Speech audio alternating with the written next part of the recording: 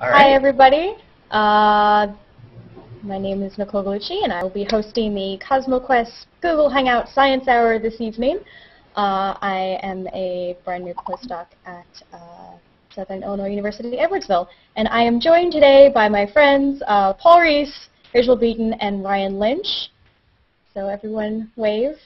From left to right on the bottom of my screen, we've got Paul and Rachael in the same video, and then Ryan is at University of Virginia, and then Ryan is calling in from McGill University, and we're going to talk about astronomy outreach with Dark Skies Bright Kids, which is a program we have all been involved in while grad students at the University of Virginia. And I am going to pause for 1 second to try and get the link around and make sure we are broadcasting from all the right places. Sorry, God, that's my first one. Why don't you guys introduce yourselves and maybe one of you can give an intro to what is Dark Skies Bright Kids. Paul, you want to start? All right. Well, I guess I can introduce myself. My name is Paul Ries. I am a sixth-year graduate student here at the University of Virginia. I've been with Dark Skies Bright Kids for, I think, about 2 years now. I missed out on the first year. But do you want me to start describing the group or just let Rachael introduce herself? I will move on to Rachael, and then we'll get back to what Dark Skies Bright Kids is. Hi, my name is Rachael Beaton. I'm a fifth-year graduate student here at the University of Virginia, and I've been involved with Dark Skies Bright Kids since it began, but I missed out on the first incarnation because of travel. A lot of travel. And I'll go next, I guess. I'm Ryan Lynch. I'm a postdoc at McGill University in Montreal, but I was a grad student at the University of Virginia for 5 years. I left in August of last year, and I was involved in Dark Skies Bright Kids up until I left, from the beginning of Dark Skies Bright Kids up until the time I left. So I left, you mean got very your fond PhD memories. And became Dr. Lynch. Yes, they didn't kick me out. I left of my own free will. I would like to point out that Dr. Paul Ries also defended his dissertation. Yeah, he's not a sixth-year graduate student. Yeah, that's what I'm thinking. He's a graduate of the University of Virginia. I know, it's not official till like August 1st for both of us, but still, that counts for something. Dr. Gugliucci, right? What's that? Dr. Gugliucci, right? Yeah, something like that. And Rachael, who's done enough work for 3 doctorates by now. And is that Gail? Yes, it is. Gail Sosowski. Hi, Gail. Hi, Gail. Hello. Would you like to introduce yourself briefly? Yes, I am one of those very old graduate students who hasn't left yet at the University of Virginia. And I've been also working with Dark Skies Bright Kids since it started 3 years ago. Did you say that? Yeah. 3 years ago. Not as much this year, unfortunately, and I miss it. But She'll be Dr. Zazowski in a couple months. Soon, yeah. So does one of you want to tell us what DSBK, or Dark Skies Bright Kids, is, how it got started, and maybe the kind of the basic mission of the group? Sure, I'll do it. Ryan. Dark Skies Bright Kids, let's see, I have to do some math here. This is its 3rd year. I guess that means it got started in 2009. It was a project that Kelsey Johnson, who's a professor at UVA, came up with. It was part of her NSF career grant, which is a very prestigious grant she had won, award.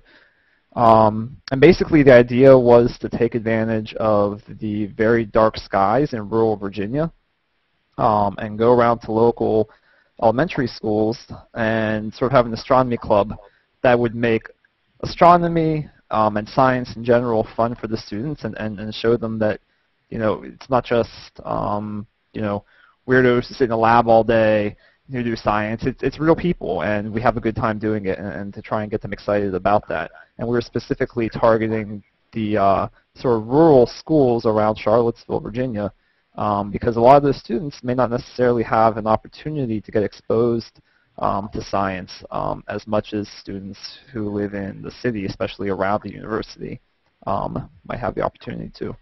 And plus, we had the just beautiful dark skies that we could take advantage of for telescope observing as well. So that's where the name and sort of the whole thing came out of. And then it's just sort of grown and really taken off since then through the efforts of a lot of really dedicated and talented volunteers. And it's been a really good program. Anybody else want to add anything? I mean, I would just add for those people who may not be familiar with the University of Virginia, it's located in a city of about 50,000 people, but then surrounded by nothing but country for basically 60 miles in any direction, which is why we have this sort of unique opportunity for rural outreach as opposed to a lot of other universities that are located in more urban areas. And are there some kind of dark skies restrictions in Albemarle County as well? Yes, I believe that our local county actually, as a result of lobbying by our astronomy department, that particularly in the southern part of the county, which is where we've gone for most of our programs, there's actually restrictions on what type of outdoor lighting people can use for their houses so that it doesn't interfere with the astronomy. Cool, cool. Right, we have Fan Mountain Observatory in that area, which is our, I keep saying our, I'm not at UVA anymore, which is UVA's research telescopes. Cool. And one of the things that's, I think, really cool about DSBK is you see the same kids every week. So you're kind of building that mentorship through the club. Do you want to talk about some of the activities that DSBK does with the clubs? Do we have any examples? Sure. Yeah, we do a number of different activities, and we have sort of themed activities. Our favorite being comets and rockets, and those are also the perennial favorites of the kids as well. So with comets, we actually build a physical model of a comet using dirt and Windex and dry ice and corn syrup. Don't forget regular ice. And regular ice and water. And we also make an edible comet with ice cream, Oreos, chocolate syrup, and liquid nitrogen. Yeah, but the liquid nitrogen's evaporated by the time the kids eat it, because yes. Right. And then our other favorite is rockets, which is Paul's specialty. Right, and we've actually have several different varieties of rockets we use with the kids, depending on what we want to do. The main rocket thing that we've done with almost every club that we've done so far is basically we buy these little Estes model rocket kits. They cost like $7 or something, fairly inexpensive. And they put these rockets together and we launch them and they go 100 feet in the air and everyone goes yay, yay, rockets. But we have a couple of other rocket activities we do that are a little more that you don't learn too much from building a kit because I mean it's basically just following directions, which can be a challenge, granted, with small children, but you're not actually learning about science in that regard. And so the other rocket activities we have there's a one time we tried to make homemade cardboard rockets, which was an interesting adventure because the skill required to assemble them was somewhat more challenging. Beyond most of the graduate students. Yes. And it also resulted in variable construction quality, shall we say, such that we only one or two rockets... They blew up. They caught on fire. No, wait. Oh, okay. Okay, That's yeah, right. you're We did right. have one explode.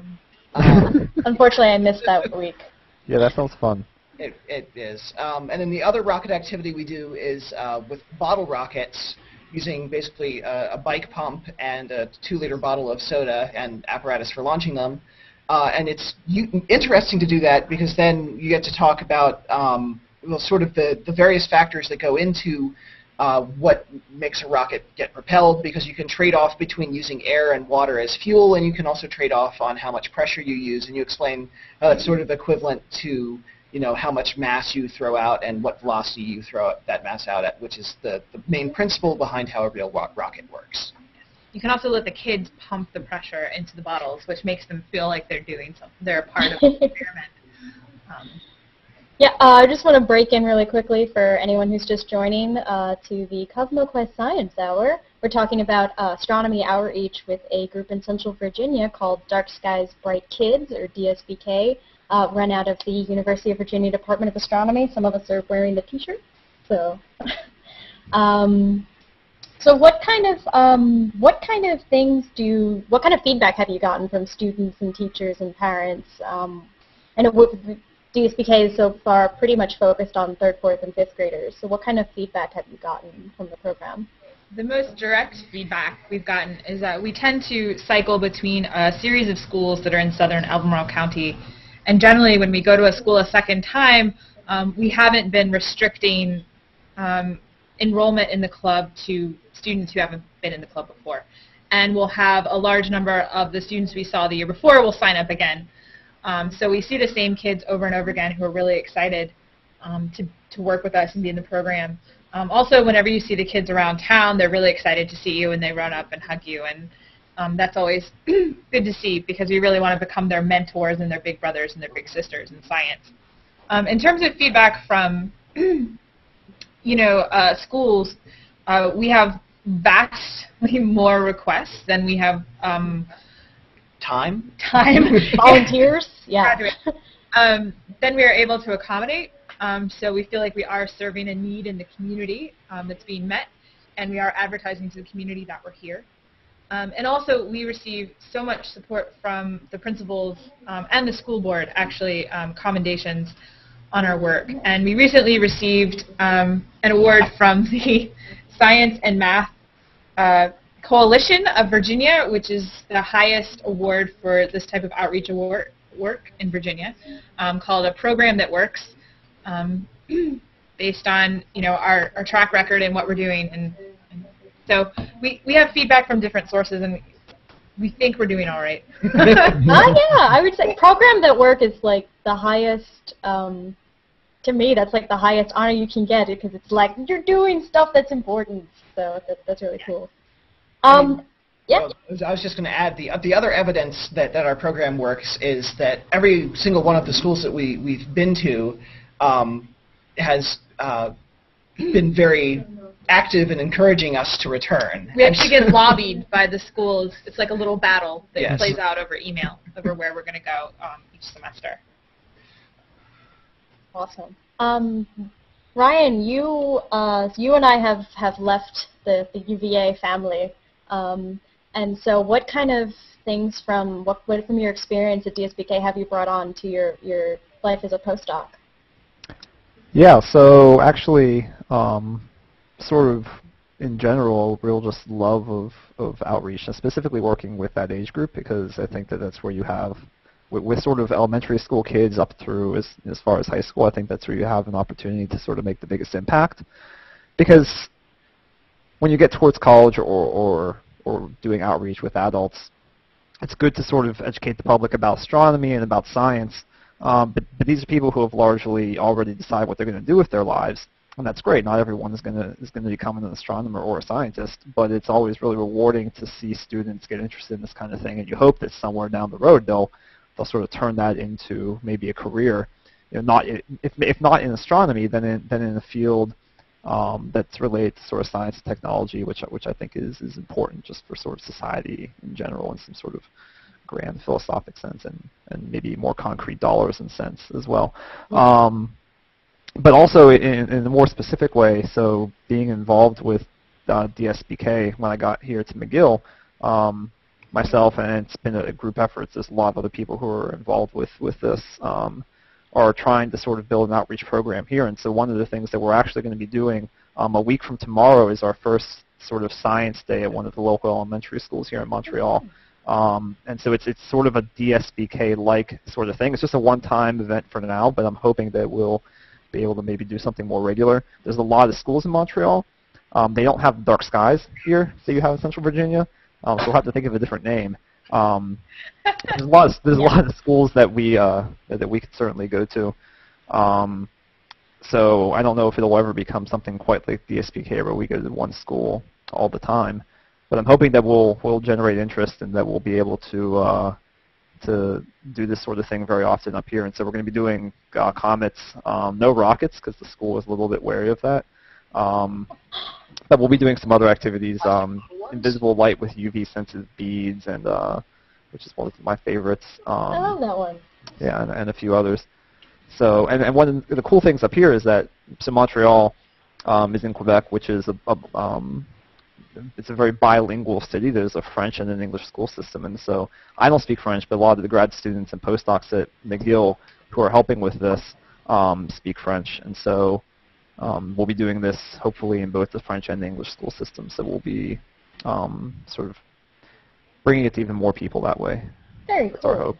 So. Well, speaking of bilingual, DSBK has a book along those lines. Maybe, Rachel, you can tell us more a little about that. Yeah, we have an art book.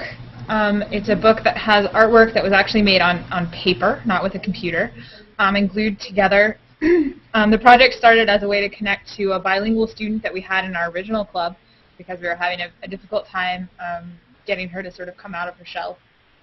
Mm-hmm. But, so one of our volunteers, who was an undergraduate at the time, made all of this art, and she, with the help of a grad student, Jillian Carlberg, who's now at the Department of Terrestrial Magnetism with the Vera Rubin Fellowship, they put together some text in Spanish and in English. Laura did the original translation to help explain some of the concepts that we were trying to teach in our class. And that sort of snowballed into a full-out book that's made with a digital layout. And actually, right now in the background, where we are now... Do you want to just turn the... Yeah. Chilean students, Loreto and Guillermo, are actually working Hi, on the translation because the final draft of the book is due to the printer tomorrow. So, in true graduate student fashion, we're pushing the deadline.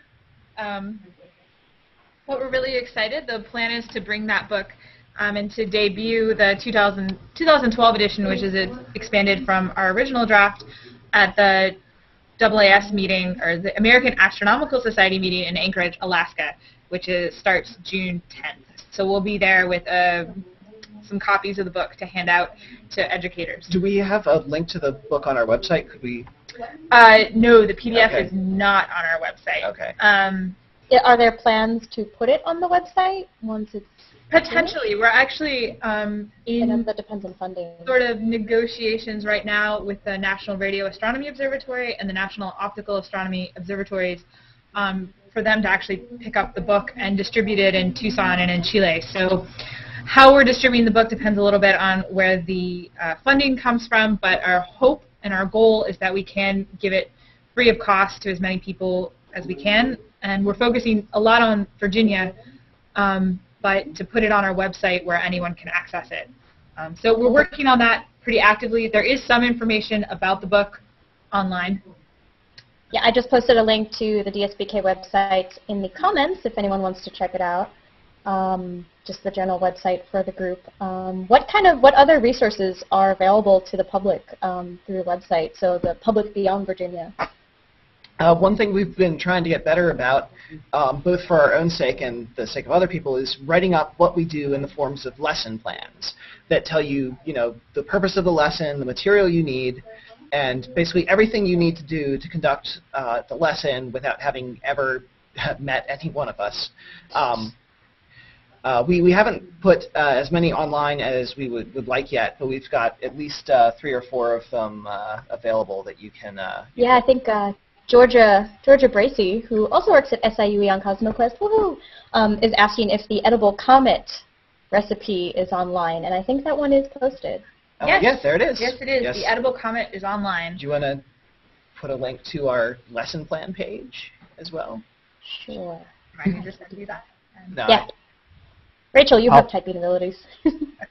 I'll chime in and say that as we get into this more up here at McGill, we will be posting similar sorts of things, and they'll be in both French and English.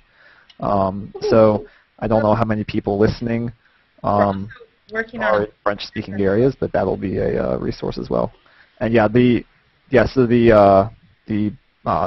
book that is right now in English and Spanish, there's also plans working with Greg Sivikoff, who is at University of Alberta, Alberta. to distribute a French-English version as well. So that's something that's in the works. So yeah, the French translation is complete. It just needs to be plugged into the book. So we'll have that as well. Excellent. I didn't know we had the translation already. Cool. Yep. And it's been vetted. It has been vetted. It's actually French.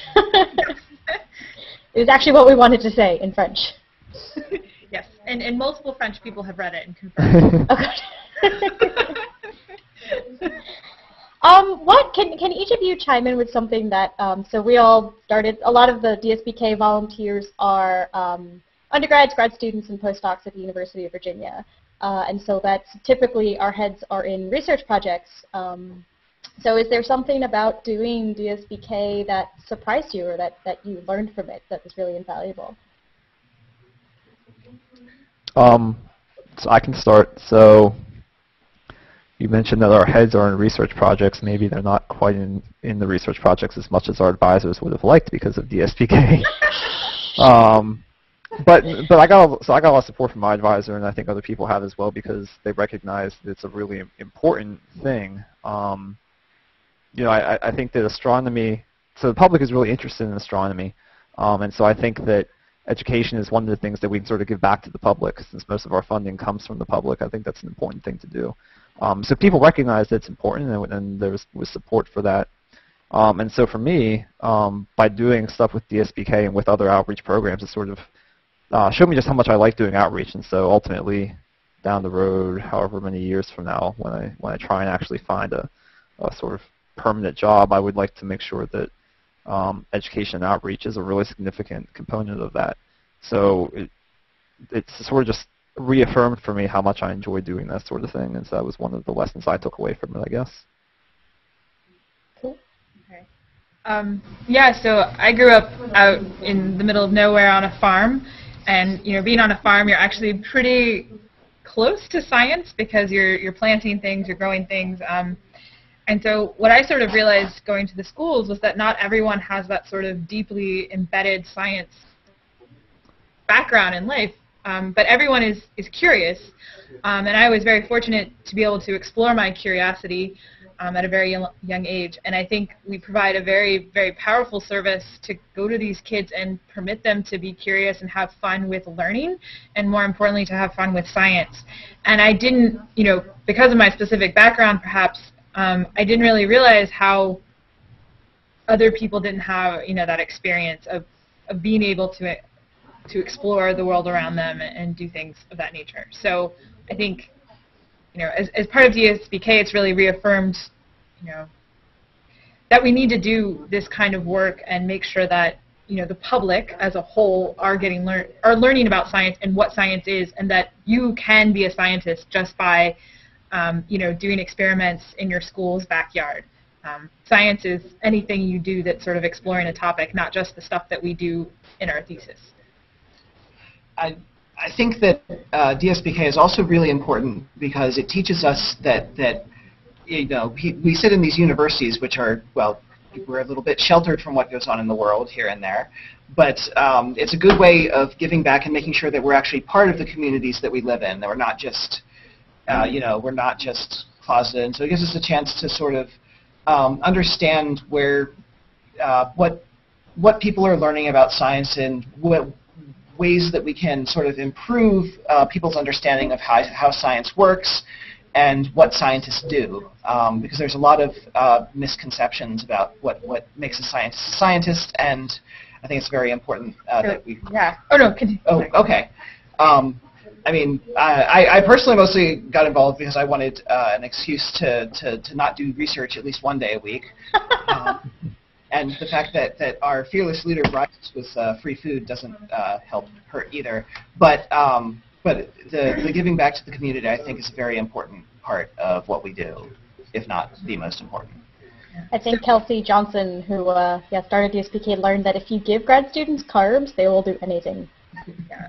So one thing I learned when giving a presentation in the fall is that if you actually Google image scientist, and you look at the images, the stereotype that you get is older white male with Einstein-like hair, wearing a lab coat, holding chemicals. There's maybe... He looks pretty crazy in most of those pictures, too. Yeah, yeah. Which, I mean, you can do that at home and look. And so that stereotype is quite disturbing because that's definitely not what all scientists do. And so one thing we actually do is have students at the beginning of our club draw what they think a scientist does. And it is almost identical to these images, mostly male, always with chemicals, always wearing a lab coat as well.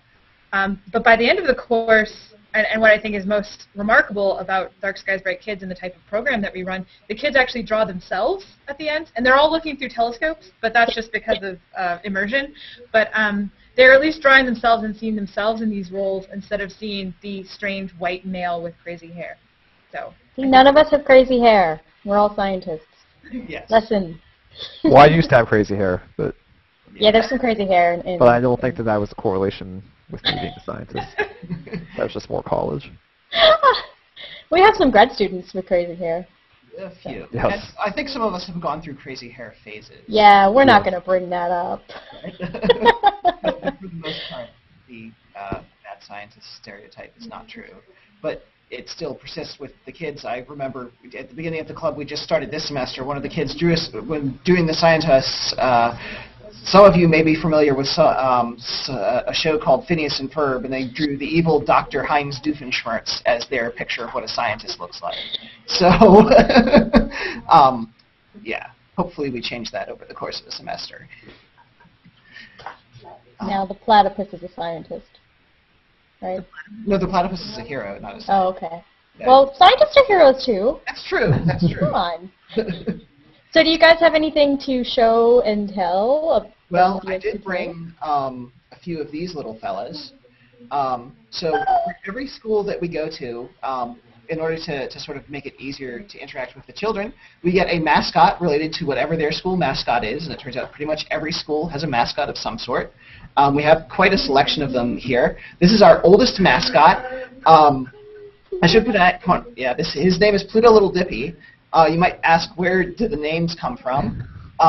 Well, the answer is we actually let the kids make up the names for the mascots themselves. And although we strongly encourage an astronomical theme of some sort, there's quite a latitude in what they can choose. So this guy's named Pluto Little Dippy, Pluto being the obvious, Little Dippy being Little Dipper. So anyway. Yes, and In that case, I think they couldn't decide on a name, so you just Right. vote. Yes. yeah, we do it democratically. Everyone votes. Yeah, and he is a panther, even though I don't know. Pluto's gone to, I've taken Pluto to a shuttle launch at Kennedy. He's been all over the world with some of the other grad students. Where else has Pluto been? Pluto's been photographed with the head of the American Astronomical Society as well, if I'm not mistaken. Oh, and Jocelyn Bell, right? Yep, The he met discoverer of Jocelyn Bell, pulsars. who was the discoverer of pulsars when I went to a conference in Sardinia, Italy. So one thing that we've done Very is excited. a lot of us travel quite often, and we'll take the mascot with us when we travel, or a mascot. Now that we have so many, you can pretty much have your choice. And we'll photograph the mascot wherever we are. And Sort of like a traveling garden gnome thing. Yeah. And so when we come back, we can tell the students where we were. We can show them the mascot. And what I find so remarkable about the mascots is that it gives you a perfect scale marker when you're standing at some of these amazing places like the Large Binocular Telescope. When you look at a picture, it doesn't seem that big, but when you actually have a mascot to show them, next to that telescope, you get a really good understanding for how big it is. It also is a nice icebreaker whenever you're going anywhere in the airport or at an observatory to have a stuffed animal on your back, because everyone thinks you're a little crazy, and so they ask you why you have it. And then you get to talk about your program, and I've made a lot of connections with astronomers and other people in the Charlottesville community just at the airport with a T-shirt wearing stuffed animal in my backpack. Yeah. Oh yeah, show the T-shirt. Well, Genevieve have made the T-shirt. not that one. You showed the patch on. that's the one. Oh, that's a Well, different. yeah, hold on. We've got meteor shower here. Hi. Oh, That's the very large. It's a T-shirt from the Very Large Array, but I was thinking of this one. Yeah. so this Turn meteor around. Yeah, there we go. Yeah. So Branding, they baby. get pins and other markers of the different places that they've been. Is that a scarf? Is that new? Yeah, Whitney knitted Yeah. a scarf when we were at the when we were at Kip Peak. That's so cute. Is Buzz not there? Buzz not was my favorite. I think I can go searching for him if you want. But no, that's fine. That's fine. No. Oh that yeah, was, I think we're going to Buzznot as a B for Yancey. He's a yellow jacket. He's a yellow jacket Yeah, for Yancey Yancey yellow Elementary School. jacket. I think all of the Bs are with our materials for the club. Oh, okay. Because that one used to sit on my lap while I was finishing my dissertation. I think we've all spent a fair amount of time with the mascot outside of Dark Skies Bright Kids. Yes. I will ask each of you to maybe give any final thoughts about DSBK and outreach in general, and while I also ask anyone I see some people are watching, if you can +1 this, or thumbs up, or like, or whatever YouTube has going on right now, or +1 us on Google+. And if you have any questions, please enter them into the comments at this time on the Google Plus page, and we will take them. But while I'm waiting for questions, maybe we can go around and say some final thoughts about DSBK and outreach. Paul? Tag you. Yes. Okay. So, I mean, I think Dark Skies Bright Kids is a remarkable program in that we serve a demographic that's not traditionally served by most outreach programs, because most outreach programs go where all the people are, and admittedly that's easier to do than go where no one is, but the people out in the country are therefore less likely to have a program like this, and so it's really good that we do this on a regular basis, and so reach a group that might otherwise be left behind out of the science community. And the fact is that we've been going strong now for almost 3 years, and 6 seasons. yes, and we've been to and just that it's incredible to be working with this group as we've expanded from 2 schools our first year to this year. I think we've been to like 3 or 4 or 5 different. We've had as many contact hours this year as we had last year, just in the first 5 months of the year. Yeah. Well, not just school clubs, but also one-off programs. Right. I know you recently did some, one in Stanton, I think? No, that's Saturday. Yes. Okay, that's coming up. Repeated event.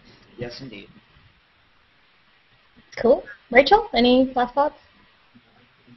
Yeah, oh, it went away. Back. Too many things in your head. Okay, there it is. Yeah, I think doing outreach, and especially doing this type of outreach, is the best avenue to train, educators, whether they be high school educators or college educators, because if you can explain something to a room of 3rd graders who don't know all the social, normalcies of not shouting at you when you say something they don't understand, or making faces at you, or throwing something at you, you can pretty much explain something to anyone. And so you really get to test your chops and your ability to communicate just being in these classrooms. And I think that's really valuable, not just from the students' perspective of realizing that scientists are normal people and that scientists do actually care about the world around them, but it's also very beneficial for the graduate students and the undergraduate students and the postdocs, because they get to practice communicating and taking their science, or whatever science they happen to be teaching, to new and different audiences. And I think that makes us better teachers and educators, and even better scientists in the end, because communication is the real crux of our field. Yeah. Ryan? Well, they already kind of said almost everything. I'm sorry.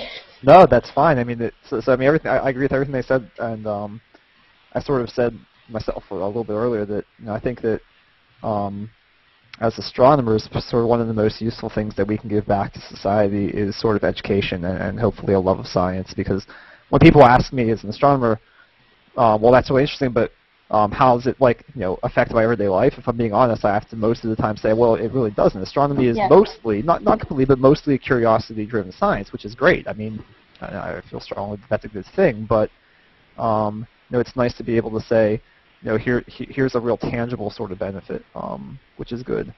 And also just personally, when I was in DSBK, one of the things I really liked was I kind of felt like I was part of these communities. I mean, these are sort of small schools, rural communities. They tend to be sort of tight-knit.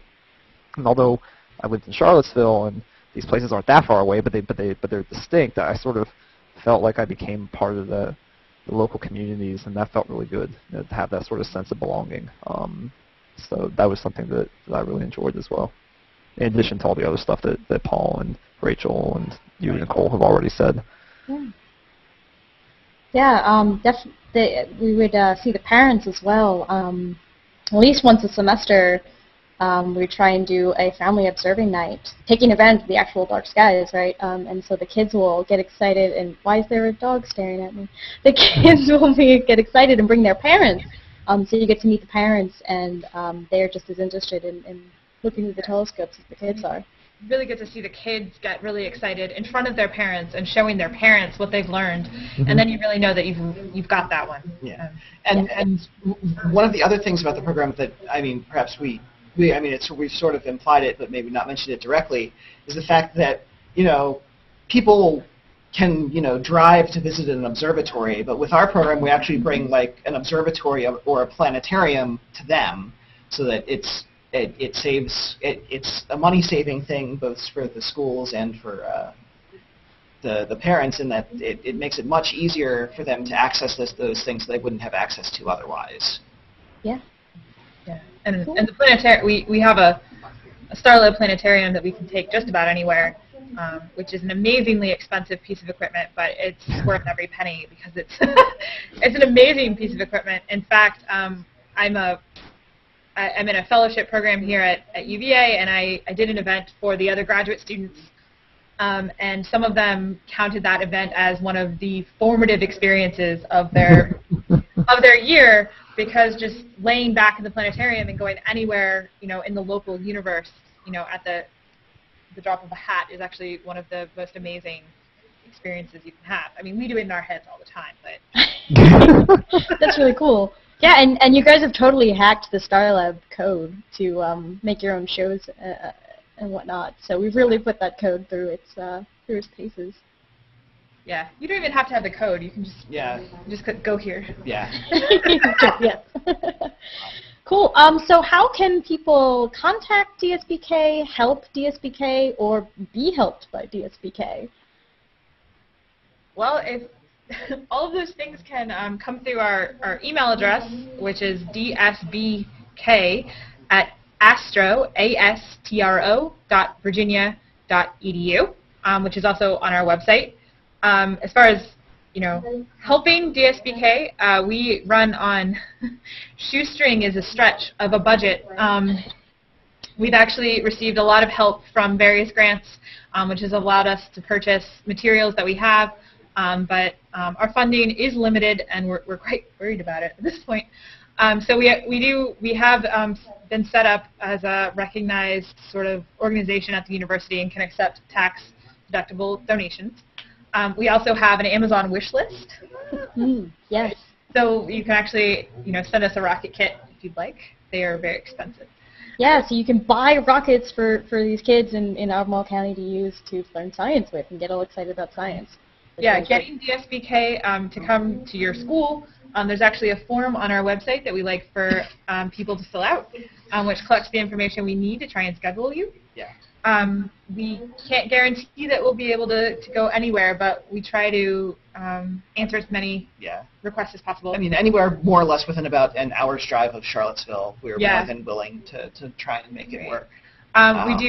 We do tend to, we offer our services free to the rural elementary schools, but we do ask for some in-kind donations for certain events that we do, depending on the event. One thing, the other way you can get back from DSBK is, again, we have these lesson plans that we've put online.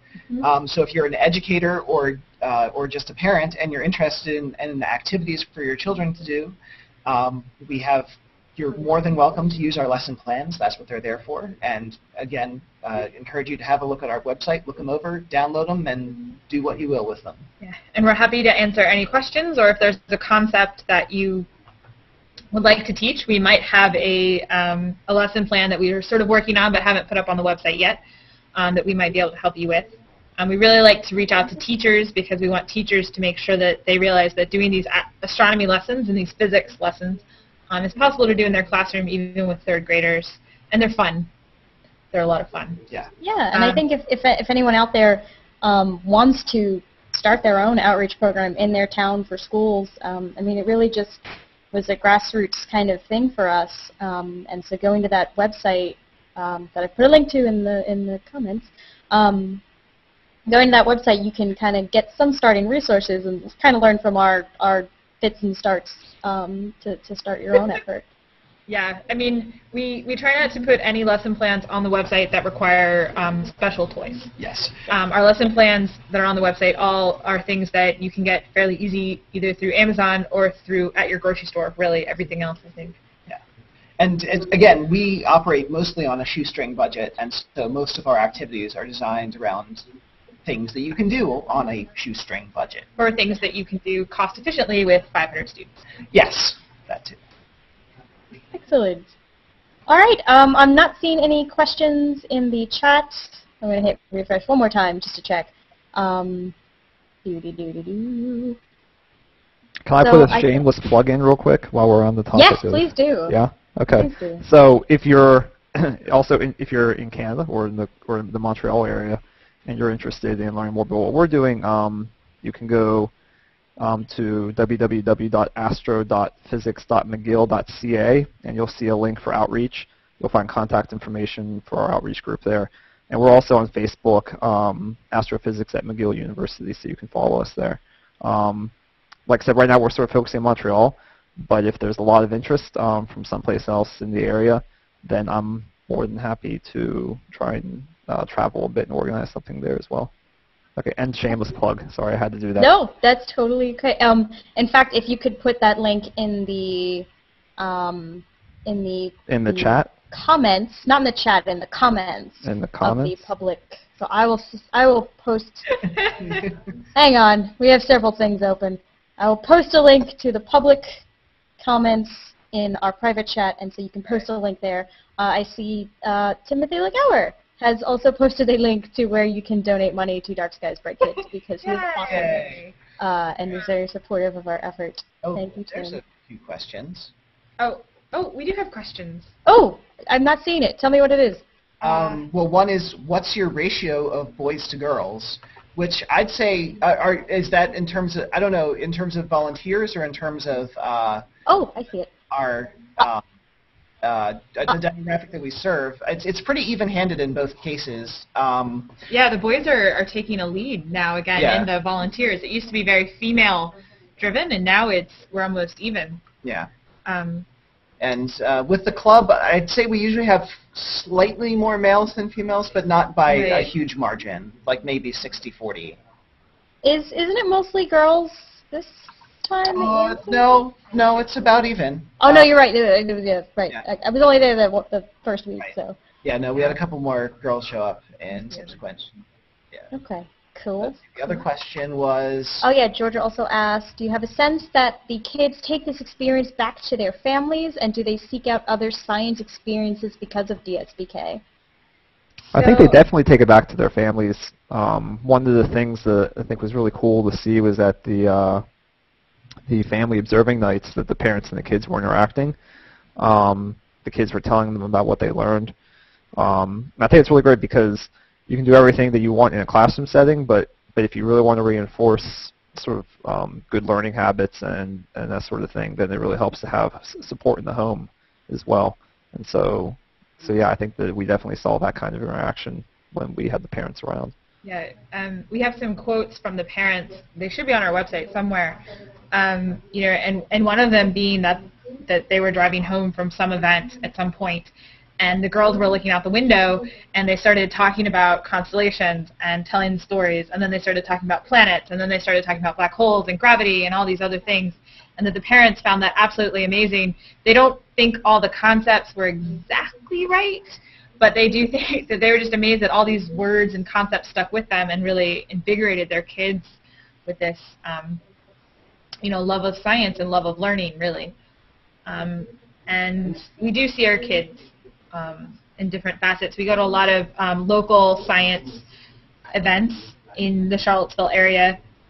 We have a lovely Discovery Museum here in Charlottesville, and we see some of our same yeah, we see some of our same kids. We actually see parents who want us, to come and do all that kind of stuff. So, and we've heard from the principals at the schools that they hear a lot of really positive things from the parents themselves. We're supported mostly by PTOs and things like that. So. Yeah. And we're working here at UVA, and I think other schools are probably working at this as well. We're actually working at bringing all of the different science and engineering, STEM-type outreach groups that are all across the university, bring them together so we can share contact lists, so that we can hopefully maybe even build a rotation with a lot of these schools where the chemistry group goes, the astronomy group, the math group, etc. So that's in the works. Slowly working. A lot of this is also being led by graduate students who are just really passionate about outreach. So it works in fits and starts depending on how the thesis work is going. Yeah. we all giggle nervously. Georgia has another good question. Did you guys feel nervous before you did any outreach, or did it come naturally to you? I think for most of us, the outreach, I guess the first time before you start any new outreach program, you're always nervous. But I think most of us, a lot of people that come to UVA come from a background where they've already had experience with outreach. And I think that's true of most of us that have been involved in the Dark Skies Bright Kids program. And so I think most of us are actually not that nervous about the doing outreach, but we might be specifically nervous about. Well, so we have a motto for our club, which is monitor and adjust, because we've discovered that pretty much anything that we plan will go right out the window within the first 5 minutes of contact at the club when something doesn't go right. We've just learned that you can't, there's this happy space somewhere in the middle of planning way too much and planning not at all that you want to try and go, because things never go as you expect. Yes. Some of our students, or some of the graduate students, I think, who don't do as much outreach, I don't know that they're necessarily nervous like doing the lesson that they're supposed to do, but we've noticed we do have some difficulty with discipline sometimes, because we aren't really always interpreted as being the adult. So Kelsey Johnson, our director, who goes to almost every single club, who's now an associate professor here at UVA, just has this amazing ability to, command the students. And we decided it's because she looks like a mom. She is a mom. She is a mom, and she looks like a mom, and she talks like a mom. Whereas we as students sort of talk more like kids or on the level. Yeah. So we actually we have a saying which is called you have to be the alpha in the room, and this is Kelsey's motto for how she feels when she's being a parent. It's kind of like the dog whisperer, where if you stand in front of the room and you're confident and you're talking to them and you're on top of things, they follow you innately. Kids at this age really, really want and need structure. And so we learned that sort of on the fly, is that we have to keep things very structured. And as long as you're confident standing in front of the group, they will follow you and listen to you. But the minute you show some sort of hesitation, they will jump on you and eat your life. There's a struggle ensues between you and then the kid who's But that I think we found is one of the more difficult things to do, and you can get sort of, until you sort of master that ability, it can be kind of a challenge. I think that was my same problem too. Is I could ramble about science all day long. I was okay with that aspect, but trying to corral a group of children, because none of us are trained as most of us aren't trained as teachers. We may have one or two education students as a volunteer. So that was the first thing we had to learn, was how to corral children. Yes. And one thing all these different schools, each school has its own sort of culture for discipline, I guess. And most of them actually have some sort of, this is so much like with dogs, some sort of action that you do or symbol. Some of them it's raising a hand. Some of them it's a clapping rhythm that they do that is supposed to be get yourself together and bring yourself back into the group. So going to different schools like we do, we actually have to sort of learn their way of doing discipline every place we go, which can be a little bit of a challenge. One of the most awesome is that at Yancey, the school we're going to now, they actually have a self-initiated timeout system. So it's called I Need a Break. And so the kids will get sort of riled up or they'll get upset about something and they just stop, or sometimes you have to remind them, but they go to this one spot in the school, I think there's like a carpet square, and they just stand there or have to stay there until they've calmed down and collected themselves, and then they can come back to the classroom, which, you know, I think we use in the department now. Wait, really? We need a break. Yeah, that's true. First time I asked a kid to take a break, I felt so horrible because I, remember being a kid and being put in timeout, and I'm like, I'm going to destroy them. Thanks, Ryan. But it is a lot better concept than timeout, the take a break spot. So Tim was asking how much time do we actually spend? Yeah, clearly he wants to get us in trouble with our advisors. Yeah. By asking that question, so I plead the fifth. I'm just going to say that when we, each individual club, the typical day, if we're doing a club, is driving there and back, depending on, is usually about an hour because the schools are fairly far away. And then the actual club itself usually lasts between 1 and about 2.5 hours. Although there are sometimes extra activities, like if we're doing observing with the families or whatever that night, it can go a bit longer. So that's sort of the weekly commitment. We have a bunch of volunteers so that not all of us have to go every week. And so we did the calculation about how many hours we put in, and we prefer not to think about that. Yeah, certainly when you're developing a lesson plan, you can sink a couple of days really into putting things together, testing different ways to do it, doing it again, doing it when you're tired, all those kinds of things to try and figure out the lesson plan. But we're sort of getting ourselves down into a fairly well-oiled machine to where we have a weekly planning meeting that can run anywhere from a half hour to 2 hours, depending on what's coming up. And then we sort of split off into subgroups. I've been doing a lot more administration this year than actually going to clubs. And so, I'll maybe spend an hour organizing what needs to go for the week, which saves some time for the volunteers who actually spend more time going there. And so we're working a lot on organizing ourselves. We're working more closely with the staff in our department, for instance, who can handle calling the schools, checking on administrative type things, which is really helping us. We've gotten some volunteers in other departments who aren't necessarily astronomers who kind of can help behind the scenes. Someone helps us a lot with our website, who's in our IT department at UVA. Allie! Yeah. And we are sort of, trying to be actively engaged in using people's strengths. Not everyone's really good at being in front of a classroom, but, everyone has something they can do. Like we've engaged our Chilean comrades in helping us with the book. Yeah. There were a few more questions in the chat.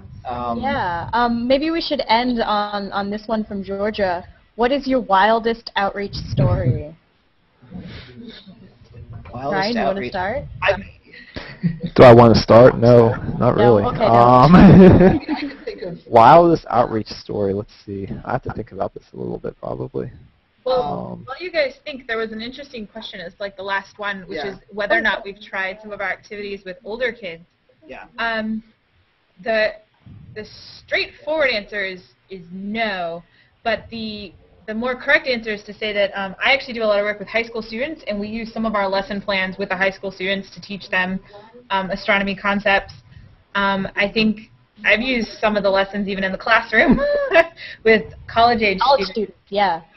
They're designed around fun, so they're really age independent. I mean, the limiting factor is things that little hands can do and do safely, but that scales up to older kids. When you work with the older kids, you generally, you want to push them a little bit harder. We haven't really mastered the skill of doing sort of a multi-level classroom type experience. We do some events, like public events, where we'll have kids of different ages, and so we're still working on mastering how to, sub-tailor an event to different parts. Yeah. I mean, think we did outreach at one middle school, didn't we? Or was that? No, I guess not. I guess we haven't done middle school so much. I've done some of these activities before with, so like for example, the comet models. I've done that. It's sort of just normal open houses where there have been people of all ages, and that always goes over really well. I mean, when it comes to this kind of stuff, I think everyone is sort of a kid at heart anyway. So. Yeah. I've definitely taken some of these activities to adult-only events, sometimes slightly inebriated adult-only events, and they go over just as well, which may or may not have to do with the alcohol. But the comet one in particular is a popular one with adults and kids. And I've seen these also, like the pocket model solar system. I've seen that done with high school students, and yeah, that goes over just as well. I mean, it's not just kids that are amazed by this kind of stuff, right? And so anytime you do something like that, you're gonna, I think, have an impact.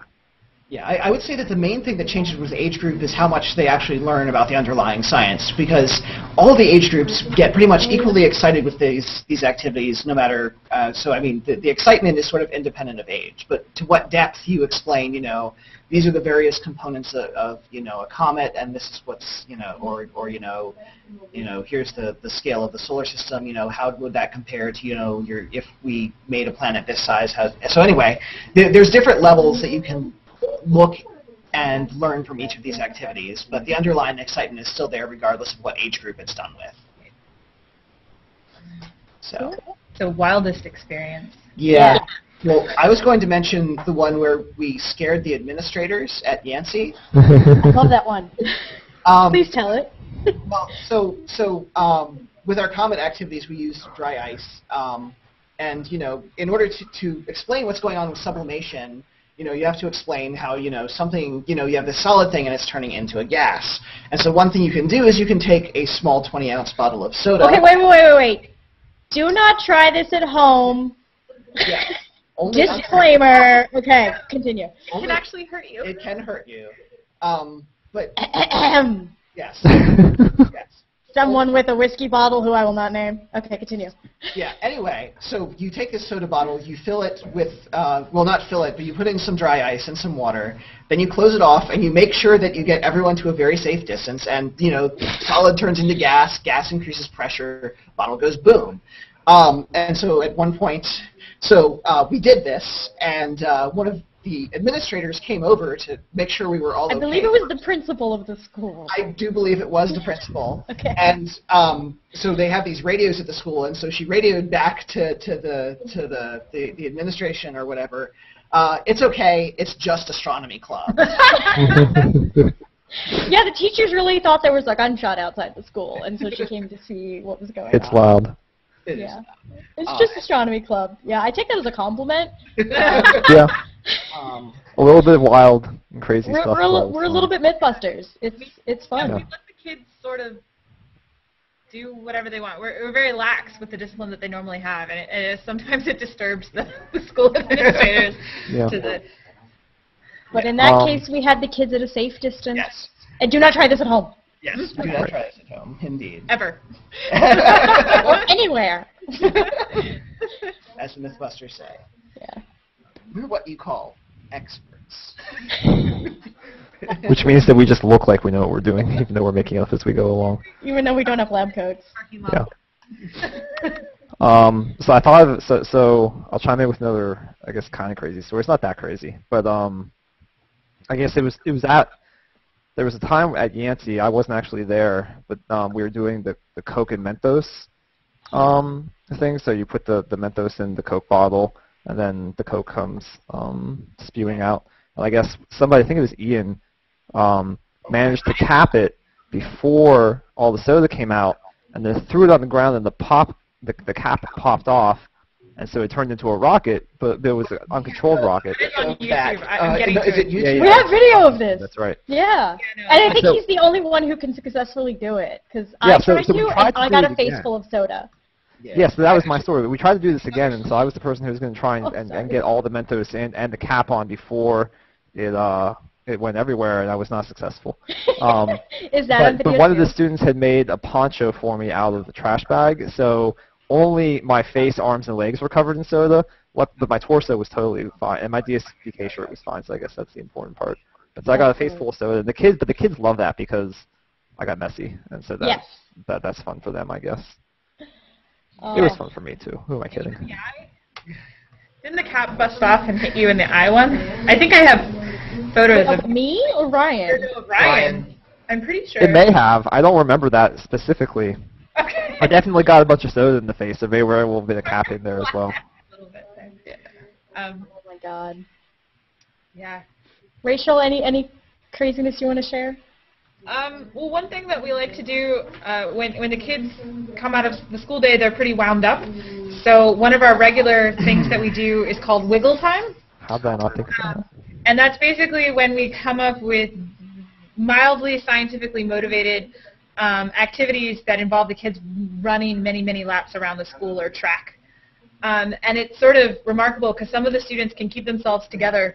You're standing there with them, and they're like, well, can I go play now? And you're like, of course you can go play now.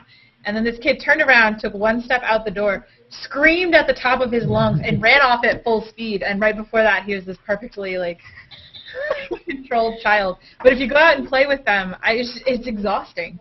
It's incredibly exhausting. And I'll have 10 of them on your back or something. Which is why, we have multiple people so that the person who does the wiggle time can get their wiggles out so everyone else can... They're not wiggling when we're trying to teach them various things that need them to sit still. You're saying that because it was usually you? Usually I think Ryan, too, also got stuck with wiggle time. Yeah, I think Paul and I were the designated wiggle time. I don't know what you call that. Wigglers? Climbers, I mean. Yeah. Everything pretty much devolves into blob tag eventually. Well, And we basically model accretion with children. But some of them have never done blob tag before, so you have to actually explain the rules. I hadn't either. And so Paul has invented most of our wiggle time activities, and before he moves on to his next position, which will be out in California, we're having him write up all his wiggle time activities, and we want to put them on the website. So hopefully soon we'll have all these outdoor mildly scientifically related outdoor activities online. Excellent. Excellent. I don't know if I have any wild stories to share, but I do love when we do the comet demo. We send the children home with basically bags of dirt because all their dry ice is sublimated away, and full of sugar because we did the edible comet, and yet the parents keep sending them back. That I think is proof of that our program works. We send them home with dirt and full of sugar, and the parents don't hate us. So there have been some good times with the IR camera and the ice cubes, and you can paint yourself with the ice cube, and then students will paint somebody who's sitting in front of the camera with ice cubes. I think there's a picture of that online. Somebody with all these little blue spots on them because they've been doused with ice water in various places, and it looks messy. It's just water, but it looks messy in the thermal infrared. So. We also will bring large containers of liquid nitrogen and a number of things that are fun to smash once they've been frozen with liquid nitrogen. Yes. But we turn it into an event because the students actually vote on whether they think it will squish, smash, or splat.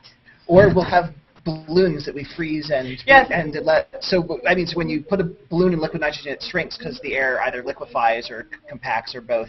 And so what we do is we let them, they each get a balloon, and it's a contest to see which one lasts the most number of dips until it explodes.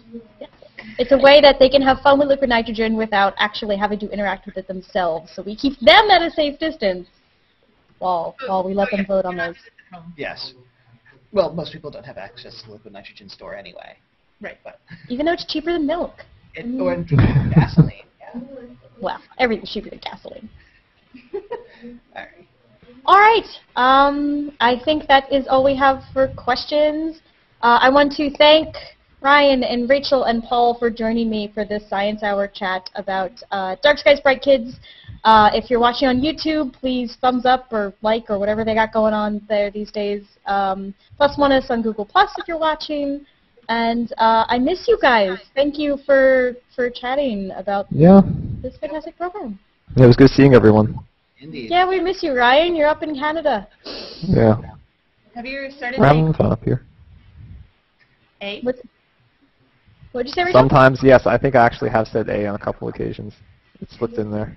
He's officially Canadian. Not to be totally stereotypical or anything like that. No, never. I would never do that. Awesome, awesome. All right, well, thank you guys. Yep. Thank you, Nicole. Bye. Bye, everyone. Bye. Thanks, everyone, for watching. So.